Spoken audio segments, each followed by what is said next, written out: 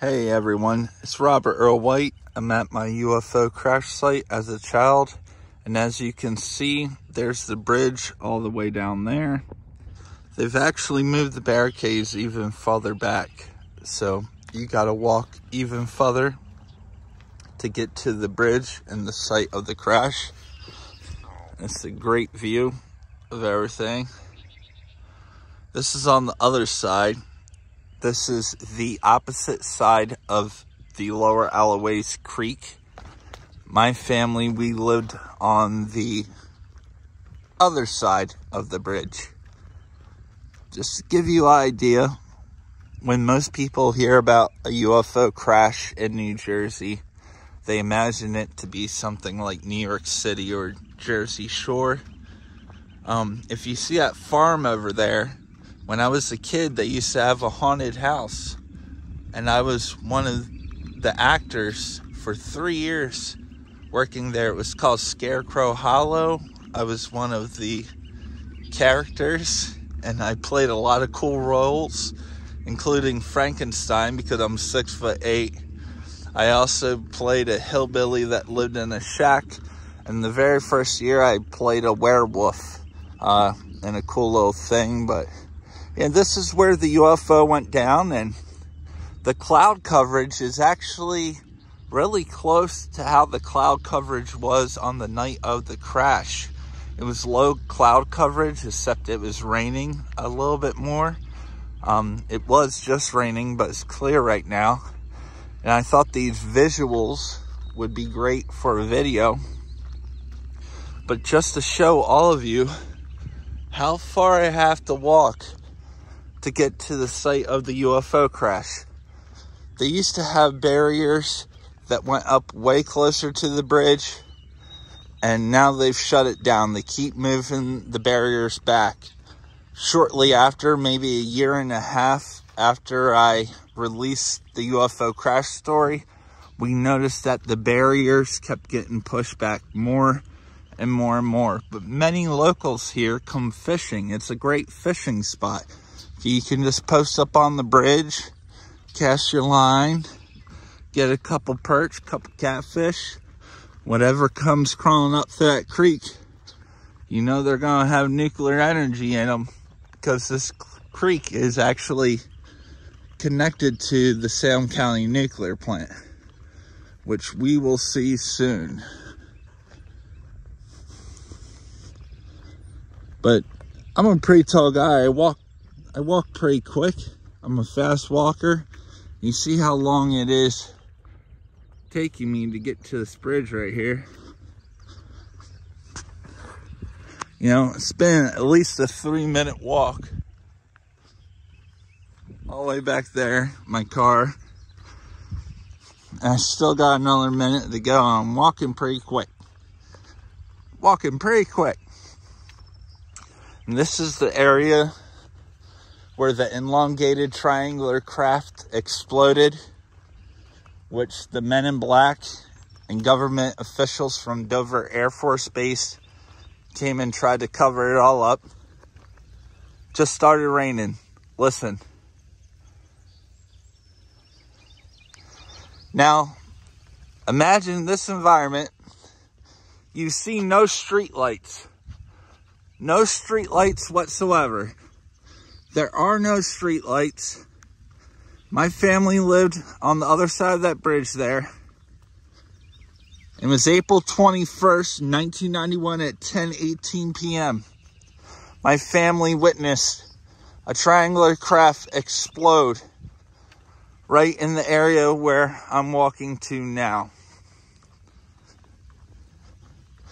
You can see that tree line off in the distance on the other side of that bridge. My house was on the other side of that tree line there.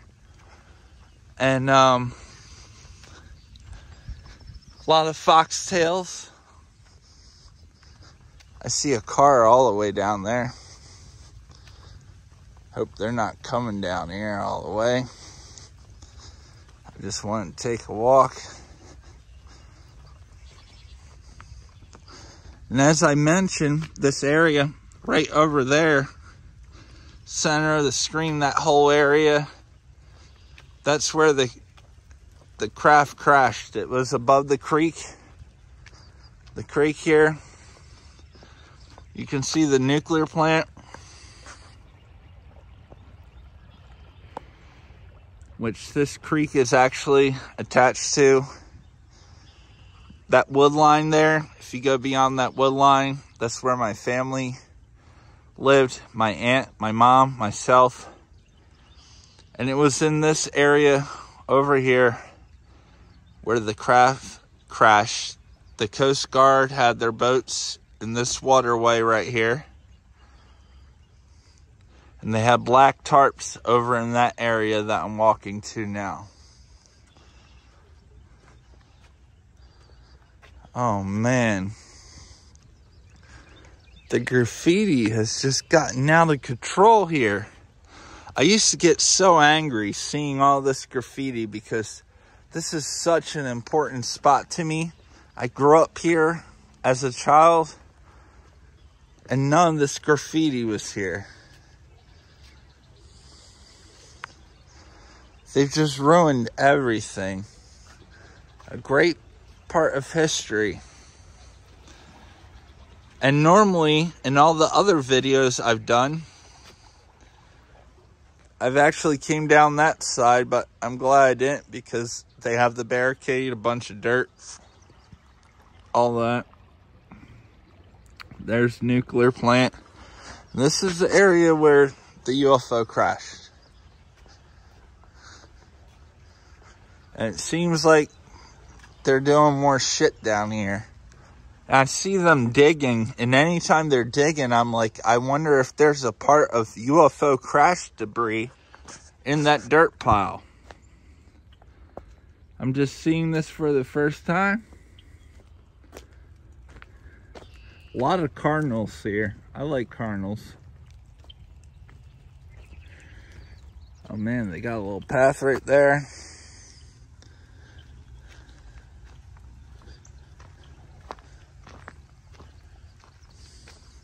I've never seen this before. I've never been able to see all this area. But to give you an idea, this is where the UFO crash happened. Right here. My house was over that tree line. They had black tarps all on this area here. And you can see by what it is, how hard it must have been to retrieve everything. And it's pouring down rain right now. It's raining, which is great because this is how it was, except this happened at around 10:18 p.m. at night. So imagine this at nighttime, the height of the cloud coverage. The craft was underneath of the clouds, obviously. My family that lived right over there on the other side, we saw the craft up here about on a 45 underneath, obviously. But as you see the tree line, to us, it looked like the craft was directly over the tree line because of the angle we were seeing it. And this is where it was, right on the creek, right near the bridge, not far from the nuclear plant.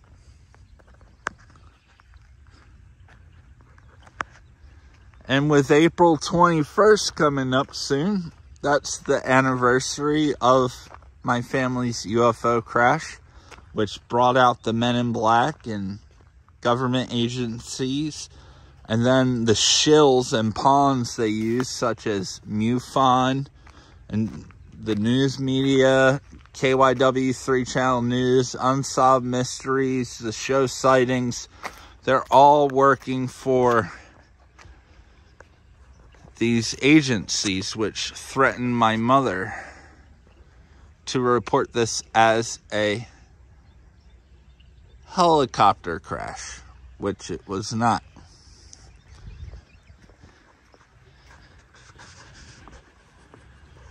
No evidence was found of a helicopter crash, nor were any helicopters or any other aircraft reported missing. That's the narrative that the Men in Black told MUFON to play and told the news agencies to play, and every other person calling my aunt that lived next door from Hollywood. This is how they operate. They control the narrative. Nuclear plant.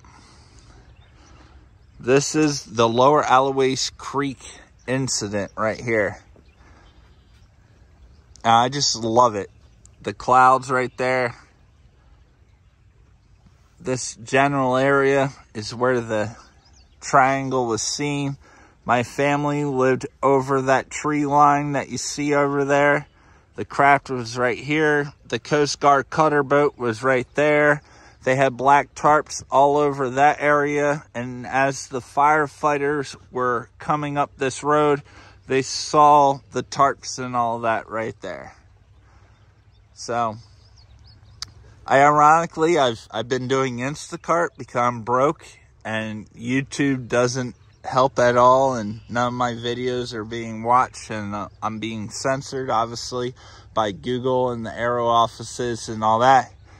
So, I've been doing Instacart, and I just so happened to have a job that I delivered that was on New Bridge Road. This is called New Bridge Road in Salem, New Jersey, okay? And the house I delivered to was right down this road, and I said, let me go here and make a fun little video for everyone to watch. With April 21st coming up, you know, I've been X'd out by all of the storytellers in this community. Everyone that has absolutely no evidence to back their claims. They're the ones that have attacked me. I've been accused of being CIA, FBI, etc., etc. Even going to other events. And I'm over it. I honestly don't care that a UFO. The Peterson, the guy in the report that reported hearing the sound of the crash, but he didn't see anything. That's his house right there. You see how the trees are around his house. His name was George. You can read it in the police reports and all that, in the evidence I provide with this video. That's where he lived. He heard it, but he couldn't see anything, obviously, because you see the house and all the trees versus my family living on the other side of those trees over there and having a good 45-degree angle to see the thing go down right about there. But unfortunately, he was barricaded with trees. It's a dark night. At one point, there was a single light. You see that little thing on top of the bridge? That was a light. But as you can see, there are no street lights. Either way you look, there are no street lights. That was the only light in the area. And the only power was going from here up to there. No street light. Running to the bridge to have a little night light on the actual bridge. So every other place was absolutely dark. This is where I grew up as a kid. This was my entire childhood. I didn't have a lot of human beings to play with. So I became friends with animals. And I said screw human beings because they're dumb. And I don't understand them. And why they care about the things they care about. I'm gonna have to edit out that one part I just saw down there. People writing ridiculous shit on there. Bunch of racists.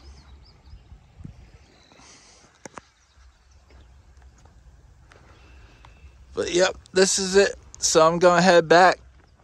April 21st, 1991 at 10:18 p.m. is when the Lower Alloways Creek went down. This is it. Graffiti has absolutely destroyed it. And people putting racist shit all over it. Pisses me off. It's super ignorant. And really hurts my feelings. Because this was my safe place as a kid. So, this is it. It's raining. I'm getting wet. I'm going to be out. Actual UFO crash. Check out all the links in the description. Keep in mind that MUFON was being spoon-fed information from the men in black that threatened my family of what we really saw and what really happened. Don't fall for it. But I got a long walk back. Yep.